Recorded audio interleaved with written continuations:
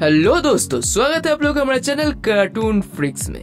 पहली बात तो माफी चाहूंगा कि ये वीडियो थोड़ा सा लेट आया, लेकिन यहाँ देर है अंधेर नहीं, और जो सोचते हैं उनका मुंह काला, वैसे काले से याद आया। दोस्तों, आप लोग वेनम के फैन होंगे, उसकी ब्रूटलिटी, उसके एंटी हीरो अंदाज के फैन होंगे, और साथ ही में आप हल्क के भी फैन होंगे, उसकी ताकत, उसके गुस्से के दीवाने होंगे। लेकिन क्या होगा अगर ये दोनों कैरेक्टर अगर मार्च कर जाए तो? क्योंकि पहली बार 2019 में मार्वल के मेन यूनिवर्स में ऐसा हुआ है।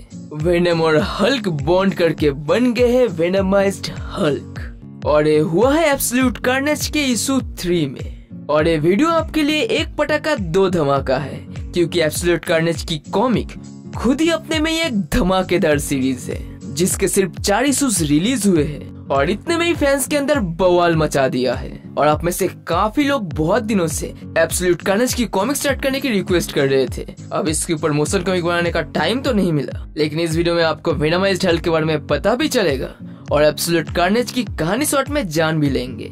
सो बिना किसी हिचकिचाहट के शुरू करते हैं आज की video.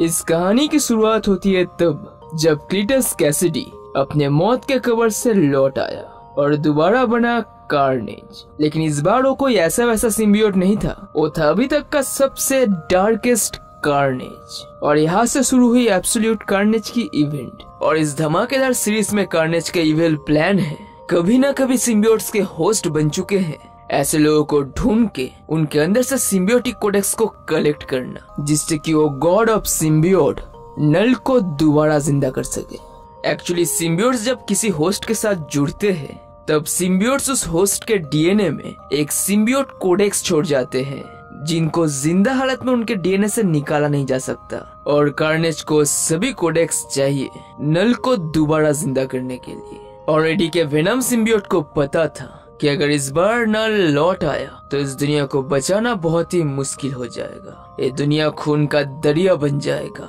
It will became the new dark world. और इस मकसद को पूरा करने के लिए कार्नेज दूसरे लोगों को भी कार्नेज में तब्दील करके अपनी एक कार्नेज की फौज भी बना रहा था। और इस तरफ कार्नेज की मकसद को रोकने के लिए स्पाइडरमैन भी एडी की मदद करने लगा, और दोनों गए जेल में नॉर्मन ऑसबॉर्न के पास।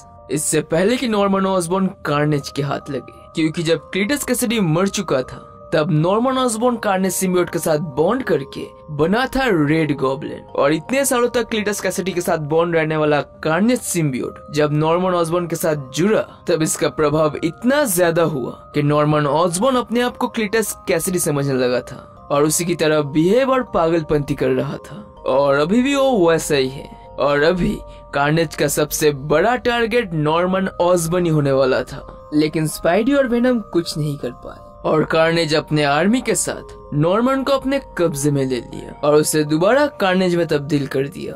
और जेल के बाकी कैदियों को भी उसने कार्नेज बना डाला था, और वो सब वेनम और स्पाइडी के ऊपर बहुत ही ज्यादा भारी पड़े। और बड़ी मुश्किल से किसी तरीके से वेनम स्पाइडी को लेके वहाँ से उड़ गया, क्योंकि नए वेनम सीरीज के बाद वेनम अब उड़ भी सकता है। He has wings। और नॉर्मन तुरंत कहता है कि उन्हें उनका पीछा करना चाहिए, लेकिन कार्नेज मना करता है, क्योंकि उसका प्लान कुछ बड़ा था। और उस तरफ जब स्पाइडी और एडी बहुत मुश्किल से भाग के थक के बारिश में लेटे हुए थे, तभी एडी को मेकर का कॉल आया।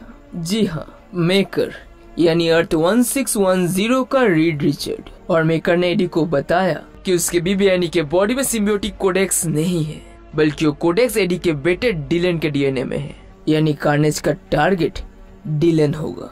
एक्चुअली एडी ने अपने टीम में मेकर को भी लिया है, और हेडक्वार्टर में मेकर के साथ उसका बेटा डिलन और नॉर्मन ऑसबॉर्न का ग्रैंडसन नॉर्मी भी मौजूद था, क्योंकि नॉर्मी भी कार्नेज का टारगेट है। और हमें पता चलता है कि मेकर ने एक ऐसी मशीन बना ली है जो ह्यूमन होस्ट के बॉडी से सिम्बियोटिक कोडेक्स को बाहर निकाल सकता है, और वो भी होस्ट को बिना मारे।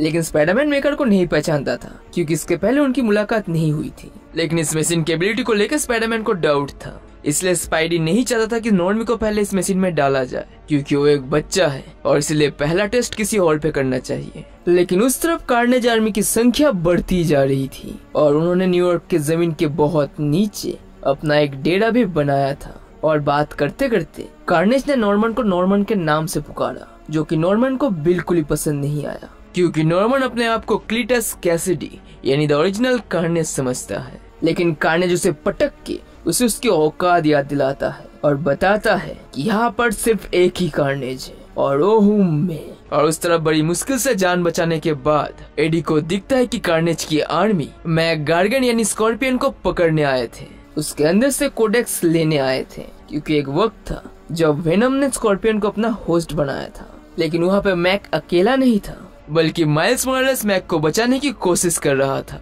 उसे कुछ पता नहीं था, वो बस स्पाइडरमैन होने का जिम्मेदारी निभा रहा था और इसका फायदा उठा के स्कॉर्पियन वहाँ से भागने लगता है, माइल्स को अकेले मुसीबत में छोड़ के।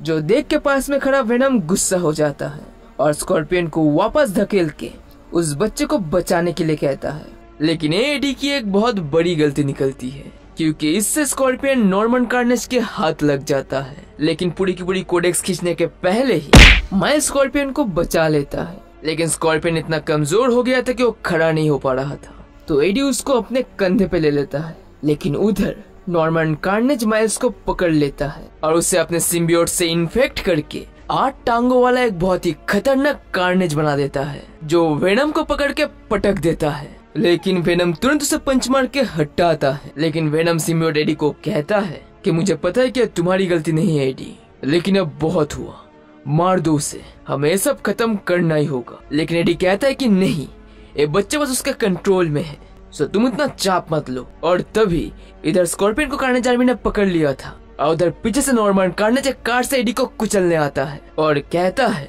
क्या हुआ पापा, डर गए क्या? क्योंकि कार्नेज वेनम का बेटा है। लेकिन तभी एडी नॉर्मन को उसकी ग्रैंडसन नॉर्मी की याद दिलाता है, नॉर्मन को एक पल के लिए रोक देता है। लेकिन तभी वेनम सिम्बियोट नॉर्मन का सीना चीर देता है, जो देख के एडी वेनम के ऊपर चीख उठता है कि तुमने क्या किया, तुमने उसका सीना चीर दिया।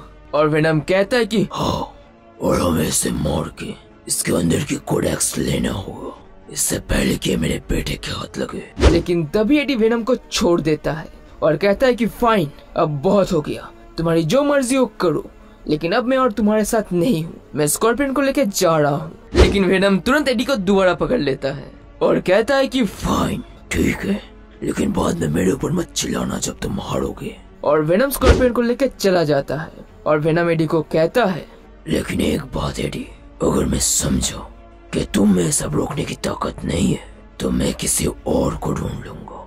और वेनम इस बात को लेके इतना सीरियस इसलिए था क्योंकि उसे पता था कि कितना बड़ा खतरा आने वाला है। और एडी स्कॉर्पियन को लेके अपने हेडक्वार्टर में पहुंचता है और उसे हेडक्वार्टर में कैप, वुल्वरिन और द थिंग दिखे। लेकिन द थिंग के आते ही मेकर वहाँ से भाग गया था क्योंकि उन दोनों का रिलेशन कुछ खास अच्छा नहीं है। लेकिन वहाँ पे ब्रूस बैनर भी था जिसे एडी पहचानता नहीं था। वो हल्क को तो जानता था, लेकिन हल्क की ब्रूस बैनर है ये उसे पता नहीं था। और उसने कंफर्म किया कि मेकर की मशीन बिल्कुल सही है और उसने ऑलरेडी नॉर्मी ऑसबॉर्न के अंदर से कोडेक्स को बाहर भी निकाल दिया था। और अब बारी थी कैप्टन अमेरिका की। लेकिन ये सब देखते वक्त एडी कुछ अजीब सी स्माइल कर रहा था। कोई ऐसी वैसी स्माइल नहीं, बल्कि उसके चेहरे पे कोई एक शैतानी हंसी थी। और तभी हमें पता चलता है कि वो असली एडी नहीं बल्कि कार्नेज है। और कार्नेज उन सभी के ऊपर हमला कर देता है और एडी सभी को लेकर वहाँ से भागने की कोशिश करता है। लेकिन वेनम सिम्बियोट कहता है कि नहीं और नहीं, हमें इससे लड़ना होगा। लेकिन एडी कहता है कि नहीं डैम इट, हमें ऐसे जाना होगा, इस बिल्डिंग में मेरा बेटा है, मुझे उसे संभालना होगा। और वेनम कहता है कि हाँ, मुझे भी। और यहाँ पे वेनम अपने बेटे को संभालने की बात कर रहा है, यानी कार्नेज को। और इस सिचुएशन के साथ डायलॉग फैंस के रोंगटे खड़े कर देते हैं। और वेनम सिम्बियोट तुरंत एडी को छोड़ देता है और एडी पूछता है कि तुम्हें क्या कर रहे हो। और वेनम कहता है कि मैंने पहले ही कहा था एडी कि तुम अगर उतने ताकतवर नहीं हो सब रोकने के लिए तो मैं किसी और को ढूंढ लूंगा जो ये करने की ताकत रखता हो। और तभी वेनम ब्रूस बैनर के ऊपर झपटता है और ब्रूस चीखता है कि नहीं, ओ माय गॉड। और कार्नेज तुरंत अपने टेंटिकल से ब्रूस का सीना चीर देता है और कहता है कि अभी नहीं, अभी मैं गॉड नहीं बना हूँ। मुझे पता नहीं बेवकूफ कौन है एंड आई डोंट केयर, लेकिन और तभी कोई कार्नेज को एक जोरदार पंच मारता है। ये क्या था? ये कौन हो तुम?